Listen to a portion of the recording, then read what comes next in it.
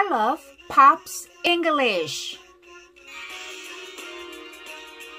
팝송으로 배우는 영어 시간. 웰컴 쌤의 팝송 영어 교실에 오신 걸 환영합니다.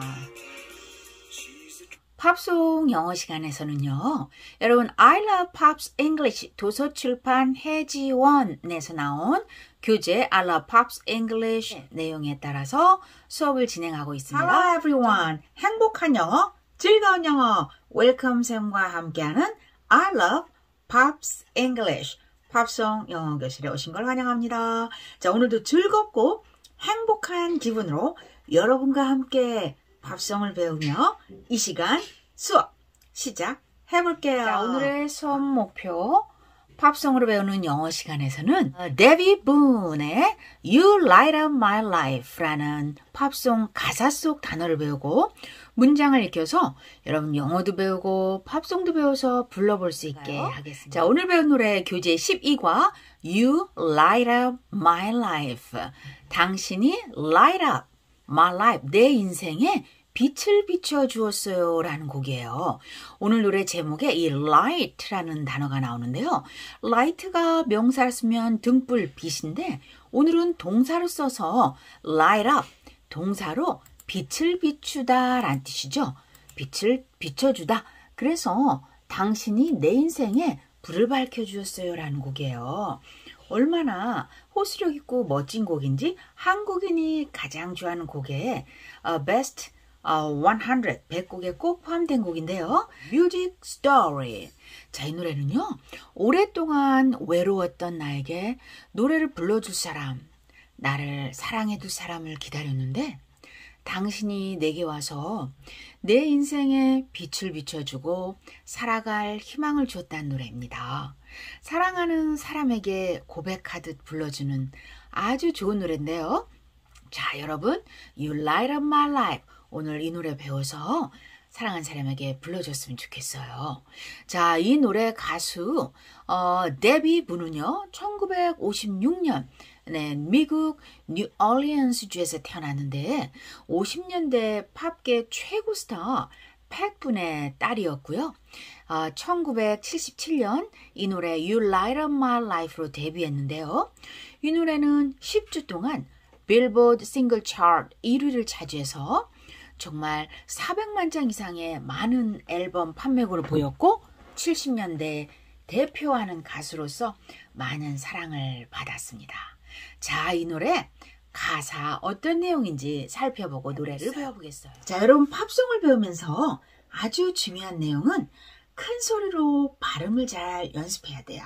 여러 번 발음 연습하다 보면 노래도 잘할 수 있어요. 일단 발음을 잘하고 내용을 파악해서 그 다음에 노래를 불러야지 무작정 팝송만 따라한다고 잘해지지 않아요.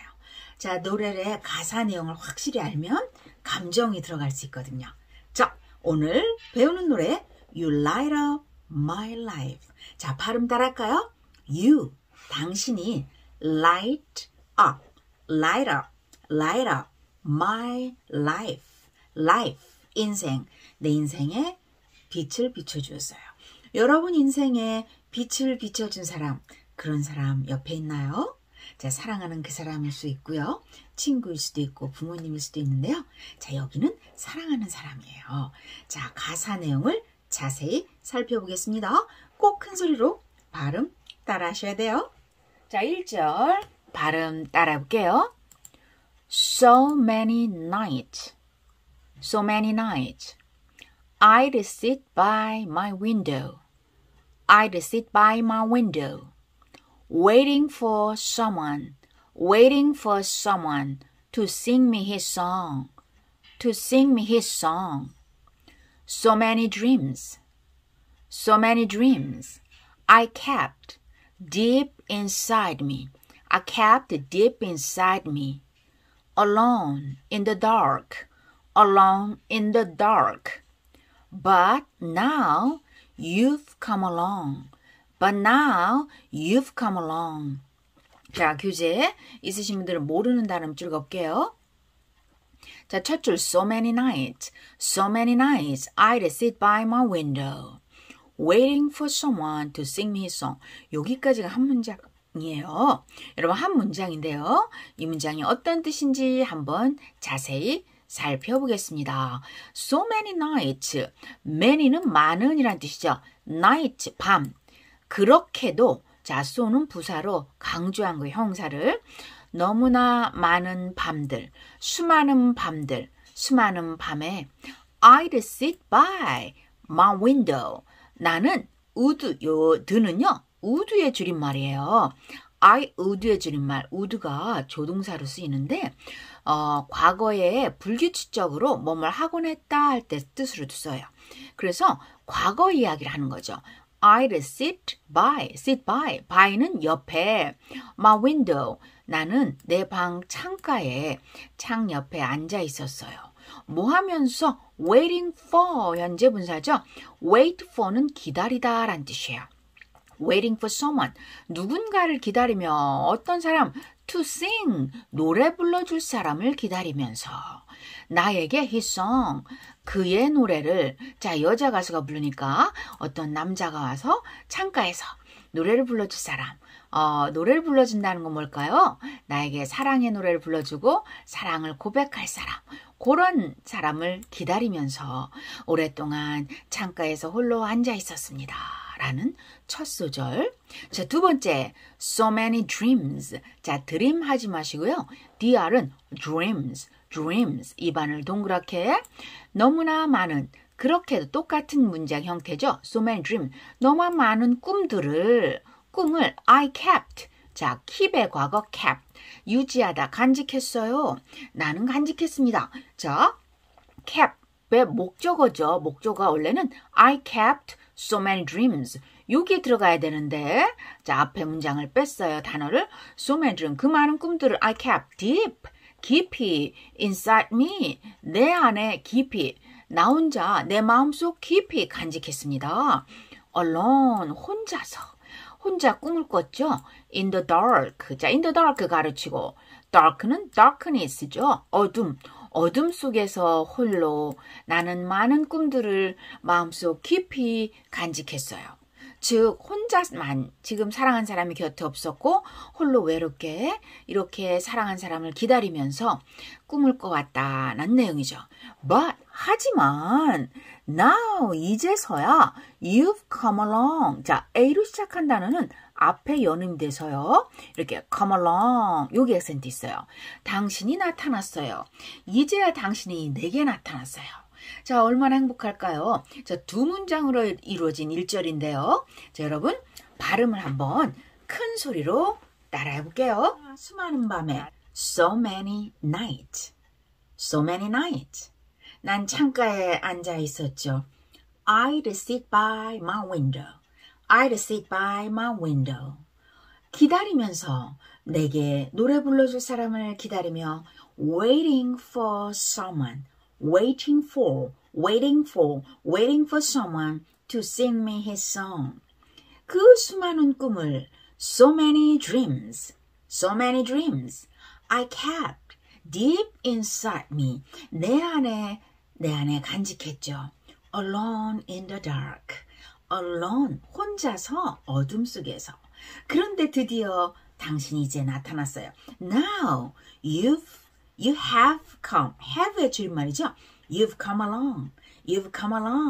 자, 1절 내용이에요. 자, 1절 꼭 여러분 발음 반복해 보세요. 자, 이 부분 후렴구 여러분 큰 소리 따볼게요. And you light up my life. You give me hope. You give me hope to carry on. 자, 모르는 사람 밑줄 carry on. You light up my days. And fill, F 발음이죠. Fill my nights with song가 you. 당신이라는 사람이 light가 동사를 빛을 비춰주다. light up, 연음이 되면서요. t 발음이 약해서 r까지 나요. light up. My life, F 발음 줘요. 내 인생에 빛을 비춰줍니다. You give. 자, 그대로 현재를 썼어요. 그대가 me hope, 나에게 희망을 줍니다. 어떤 희망을 주냐면 to carry on. 자, carry on 밑줄. 저거 교재 오른쪽에 보면요. carry on, 어떤 일을 계속 해 나아가다, 수행하다, 계속 살아가다. 내가 살아갈 내 인생에 여기 my life 생략 살아갈 희망을 줍니다. You light up my days. 당신 나의 하루하루 나의 삶을 밝혀주시고 and 자 and 할 때 드 끝에 끝나는 드는 약하게 발음하는 거죠. and fill 자 fill이란 단어 모르면 몇 줄.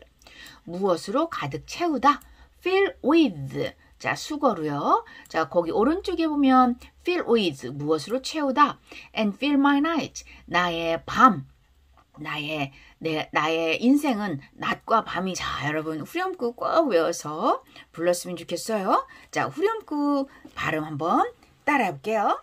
그대가 내 인생에 빛을 비춰주네요. And you light up L 발음은요. light up my life. 그대가 내게 살아갈 희망을 줍니다. You give 할 때 V 발음. You give me hope to carry on.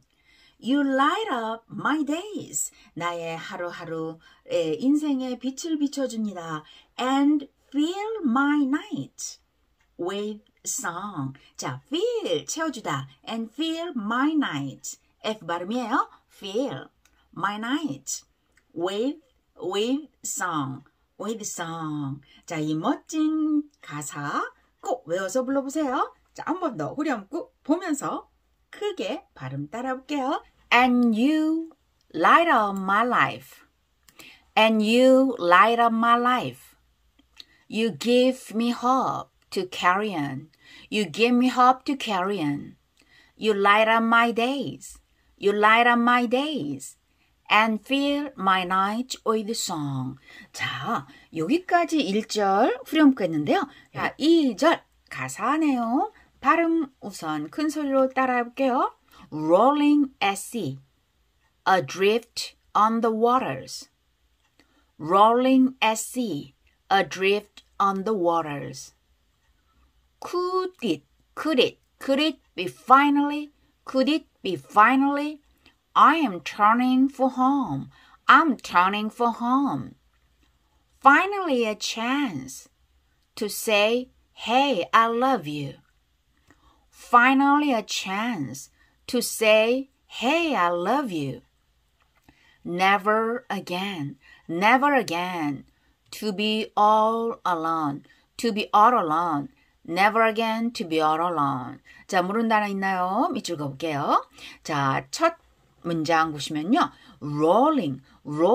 roll이라는 단어는요. 구르다 이런 뜻이죠. 굴러다니고 있었다. rolling at sea. 어디에서? 롤이 구르다, 이리저리 떠돌아 다니다. rolling at sea. 바다에서 굴러다니다. 자, 바다를 세상으로 생각해보세요. 세상을 여기저기 떠돌아다녔다. adrift. 자, adrift라는 단어가 표류하여 란 뜻이에요. on the waters. water에다가요. waters 복수를 붙이고 더를 붙이면 역시 바다. 바다는 세상을 상징한다. 그래서 바다를 표류하면서 여기저기 떠돌아다니면서 즉 이 말은 세상을 여기저기 돌아다닌다 이런 얘기겠죠. 바다를 표류하듯 헤매다가 could it be 자 could it은요 이렇게 연음이 돼서 could it be finally 마침내 내가 I am turning for 자 turn for 밑줄 그을게요. 어딜 향해 가다 go to 어딜 향해 가다 내가 집을 향해 가는 것일까 그것이 돌아가고 있는 게 could it be final 마침내 내가 집을 향해 돌아가는 것일까 finally 마침내란 뜻이에요. 가죠. finally a chance chance는 기회죠. 기회를 잡은 걸까 to say 어떤 기회 말할 기회 뭐를 hey I love you 이봐요. 난 당신을 사랑합니다. 사랑을 고백할 기회를 잡는 걸까? Never again. 자, A로 시작된 단어는 거의 뒤에 액센트가 있고요. A는 앞으로 연음이 돼요. 그래서 never again. 결코 다시는 to be all alone. 역시 alone. 결코 다시는 혼자 있지 않겠어. 외롭지 않겠지? 사랑을 고백해서 사랑한 사람을 만났다는 얘기겠죠. 자, 여기 발음 이 내용은 혼자서 세상을 살아가다가 뭔가 표류하듯 즉 헤매이듯이 살다가 마침내 사랑한 사람을 만나서 이제는 고향 같은, 집 같은 편안함을 찾는다는 얘기죠. 자, 큰 소리로 다시 한번 발음 따라할게요. 연음이 되는 거 체크하면서요. Rolling at sea, adrift on the waters. Rolling at sea, adrift on the waters. 자, 전치사, 관사 약하게 발음하고요. Could it be finally I'm turning for home. Could it be finally I'm turning for home. Finally a chance to say, hey, I love you. Finally a chance to say, hey, I love you. Never again. Never again. 결코 to be all alone. 외로워하지 않을 거야. 결코 혼자 있진 않을 거야. 자, 이 부분인데요. 2절 큰 소리로 저를 보고 발음 따라할게요. 바다에서 표류하듯 세상을 여기저기 헤매이다가 rolling at sea. rolling, R 발음이죠. rolling at sea. adrift, adrift. 표류하면서 on the waters, on the waters. 마침내 내가 집으로 돌아가는 걸까? 이렇게 사랑한 사람을 만난 것은 결국 안식처를 찾은 걸까? Could it be finally, finally 마침내 I am turning for home. I'm turning for home.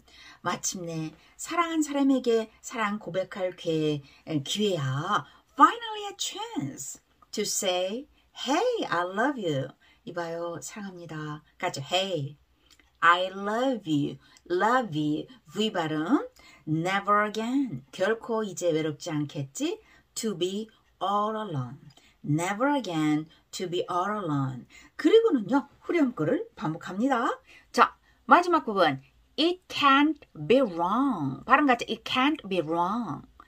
It can't. 트는 아주 약하게 발음하죠. 단어 끝에 트나 D로 끝난 단어 어떻게 발음한다? 아주 약하게 발음한다. 거의 안 들리듯이 it can't 하지 마시고요. 자, 발음 다시 하면 it can be wrong. When it feels so right. When it feels so right. It can be wrong when it feels so right. One more time. It can be wrong when it feels so right. 'Cause you light up my life. 자, 마지막 가사예요. It can be wrong. 자, can't be 뭐뭐임에 뭐뭐일 리가 없어 라는 뜻이에요. wrong이 잘못된. 그것은 잘못될 리가 없어. 잘못될 리가 없어. 자, 요 표현 영어 회화에 많이 써요. when 뭐뭐일 때면 it feels. 그것이 feels so right. 너무나 right. 옳은 것처럼 느껴. 우리의 사랑이. 지금 진행되는 상황이 feel right. 밑줄 그어볼게요. 괜찮아. 옳은 것 같을 때. 이렇게 옳게 느껴질 때는 뭔가 잘못될 일이 없어. cause는요. because의 줄임말이에요. 왜냐하면 you light up my life. 당신이 내 인생을 밝혀주는 그런 사람이니까 우리의 관계가 지금의 상황이 잘못될 리가 없어. 자, 이 편 발음 따라할게요. 그것은 can't be 연결되면 it can't be wrong. 잘못될 일이 없지. It can't be wrong when it feels so right. 자, feel 느끼다 F 발음이에요. When it feels so right. SS가 붙으면 when it feels so right. 한 번으로 발음 나죠? Cause 왜냐하면 you light up my life. 당신 내 인생에 밝혀주었으니까요. 자, 우리의 관계는 이제는 인생을 밝혀주고 너무나 사랑해서 행복한 관계가 되겠다라는 노래죠. 너무나 여러분 주변에 이렇게 내 인생을 밝혀준 사람, 이렇게 사랑한 사람이 있다면 이 노래를 꼭 배워서 불러줬으면 좋겠어요. 가사도 아름답고 여러분 좋잖아요. 어떠한 노래를 배워도 한국 노래를 해도요. 여러분 가사를 금방 외워지지 않잖아요. 한국 노래도 안 외워지는데 팝송이 쉽사리 외워지진 않겠죠. 그래서 큰 소리로 발음을 많이 연습해라. practice. 그 다음에 들으면서 따라하는 것 잊지 마세요. 자, 오늘도 참여해주신 여러분께 진심으로 감사드리며 아이러브팝스 잉글리시 오늘 수업을 정리하겠습니다. Thank you for watching. Bye bye. Have a nice day. 자, 오늘도 숙제 배운 팝송 가사 속 마음에 드는 표현 한 문장, 두 문장을 댓글에 남겨주세요. That's your homework. Bye bye.